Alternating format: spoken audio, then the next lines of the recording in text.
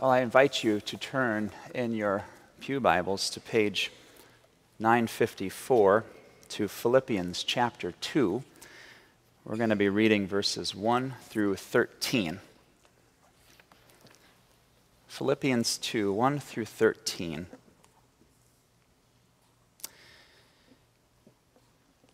If then there is any encouragement in Christ, any consolation from love, any sharing in the Spirit, any compassion and sympathy, make my joy complete. Be of the same mind, having the same love, being in full accord and of one mind. Do nothing from selfish ambition or conceit, but in humility regard others as better than yourselves. Let each of you look not to your own interests, but to the interests of others. Let the same mind be in you that was in Christ Jesus, who, though he was in the form of God, did not regard equality with God as something to be exploited, but emptied himself, taking the form of a slave, being born in human likeness. And being found in human form, he humbled himself and became obedient to the point of death, even death on a cross. Therefore, God also highly exalted him and gave him the name that is above every name, so that at the name of Jesus every knee should bend in heaven and on earth and under the earth, and every tongue should confess that Jesus Christ is Lord, to the glory of God the Father. Therefore, my beloved, just as you have always obeyed me, not only in my presence, but much more now in my absence, work out your own salvation with fear and trembling. For it is God who is at work in you, enabling you both to will and to work for his good pleasure. This is the word of the Lord.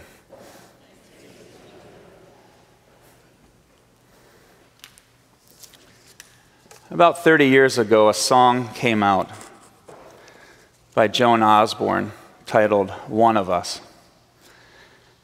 And some of you know the song well. Some of you weren't even born. But the beginning of the song is this: if God had a name, what would it be? And what would you call it to his face? If you were faced with him in all of his glory, what would you ask if you had just one question? And what would you want to see if seeing meant that you would have to believe? What would you ask God if you were to narrow it down to one question? I read a post on social media from a person reacting to Osborne's song. I'd love to respond to him someday. He said this: God is great, yes, and remote, and completely out of touch. He has no idea what we have to deal with on a day-to-day basis. He lives so far away, up on a cloud. What if he had to ride the bus to a little apartment and sit there all alone like an old man? Would life be the way it is if God was just a slob like the rest of us? Would things suck as much as they do if God had to walk a mile in our shoes? You know, we're in the midst of a series of questions. This series, we're asking why questions. Why isn't life fair? Why do I need to forgive? Why am I here? Why do I need to trust in God? And today we come to probably one of the biggest questions of life, and that is, why does God feel so distant? Where is God? Why does God feel far away? It's one of the most common experiences, not just for those living on the margins, not just for those living outside of faith communities. It's a feeling many of us have every day. Some of you are dealing with loved ones who are actively dying. Some of you are dealing with consistent health problems, setbacks that are challenges, ongoing challenges. Some of us have felt destitute, dry, desperate for a sense that God is still there, is still listening, that God still cares. But even our prayers feel shallow and empty, returning with an echo of defeat. I remember reading Job one time, and there's a line in the book of Job that leapt off the page for me, and it's in chapter 23 where Job says, oh, that I might know where to find God. Who here hasn't felt that way? It's perfectly captured in C.S. Lewis's book, A Grief Observed. He wrote the book to cope with his wife's death. In the deepest throes of his grieving, he writes this: where is God? Hey, when you're happy, so happy that you have no sense of needing God, if you turn to God then with praise, you'll be welcomed with open arms. But go to God when your need is desperate, when all other help is vain. And what do you find? A door slammed in your face and a sound of bolting and then double bolting on the inside. And then after that, silence. It's an honest question. It's an honest feeling. And this is one of the most recognized and celebrated Christians in the world. He had those feelings. Those who have gone before us, those who walk with us now, we've all been there. And like them, we need God's word to speak to us about this reality so that we might know how to persevere and wait with hope when God feels far away. I so appreciate Philippians 2. Many of you know it, probably by memory. This is the Apostle Paul writing in 62 AD from a prison cell. Think about it. He's in chains as he writes to the faith community in Philippi. Before his dramatic conversion, the apostle was a man lost in religion. He was steeped in legalism. He was persecuting folks who were not Jews, who were not Christians.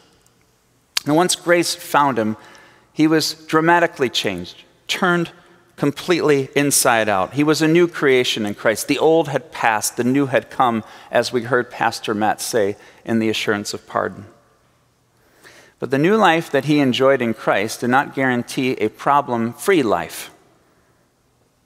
He experienced 3 shipwrecks, 5 beatings of 39 lashes each, 3 beatings with a Roman rod, a public stoning that nearly killed him, and no less than 5 imprisonments.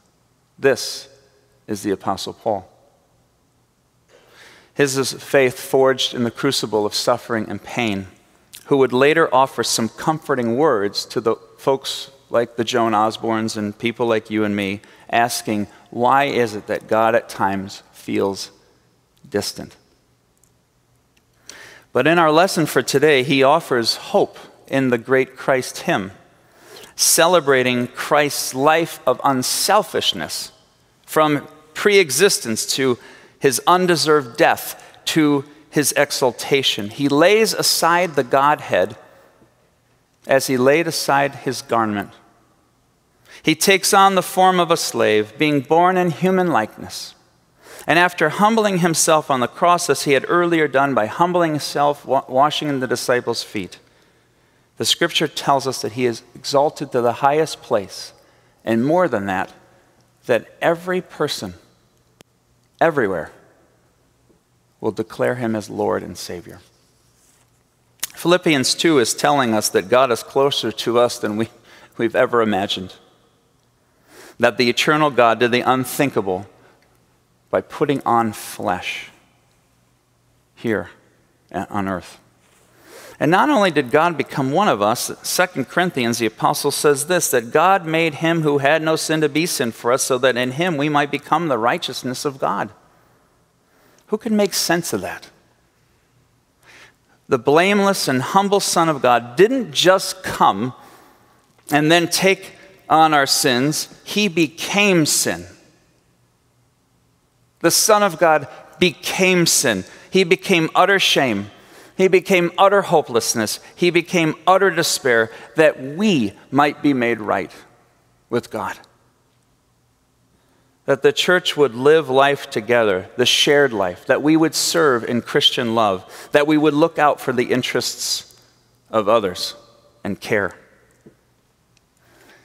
I don't know if you've ever read John Steinbeck, but in 1954 he put out a really neat novel called Sweet Thursday. And it tells the story of a young prostitute named Susie who finds an opportunity to get out of the life that she is living. Steinbeck is accurate in depicting Susie as a girl of no self-worth, no self-dignity, because prostitution for him, and the way he describes it as a metaphor for the self-hatred and humiliation that it truly is. But in the novel, there's a breakthrough. Susie has a friend who comes to her, and it's a beautiful scene. As she's about to leave this destructive life, her friend says to her, "Now, go into the world, but first repeat after me. Say this: I am Susie and nobody else." And Susie looks at her friend and says, "Okay, I am Susie and nobody else." And then the other woman says, "Say, I am a good thing." And now with a little more confidence, she says, "I am a good thing." And then she says, "Say this, and there ain't nothing like me in the world." And Susie begins to say, "And there ain't nothing." And with tears of joy streaming down her face, she realizes for the first time, maybe ever, that somebody else knows her. Somebody else loves her. It's a beautiful picture in this novel, Sweet Thursday, of what the church can and should be doing. Not just with the church family, but with those on the outside. It's a tangible reminder that someone special has moved through our lives, that we've been touched by grace. The spirit of service is the spirit that begins because Jesus has moved in our lives. To be like-minded with him is to have the spirit of humility. It's to have the spirit of service. It is to know that we are children of God and that God is closer to us than we are to ourselves. And this is the same Jesus, the same Son of God, who calls each and every one of us brother, sister, friend. He says, you don't have to live in fear anymore. I am with you. Well, you can trust me because I will send to you the advocate, the Holy Spirit, who will remind you of everything that I have taught you. And I will comfort you. Just as God took care of Moses and the Israelites at Horeb, I will take care of you. So things aren't as bad as they seem. I would say to that guy on social media, actually, God became one of us, just a slob like one of us. He walked a mile in our shoes. He knows us better than we know ourselves. He showed us a better way, and he died, and he rose again so that we might live. And this is good news. Let's pray.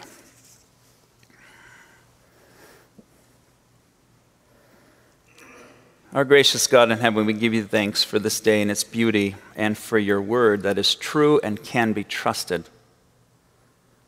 We thank you for Jesus, who has come here to show us the way, who lived and died and rose again, that we too might be made right with you and serve you in all things, in all ways.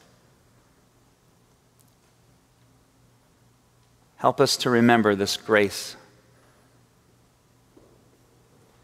that the old has passed, the new has come, and that we are yours. Forever. Forever yours. It's in Jesus' name we pray, and all God's people say, Amen.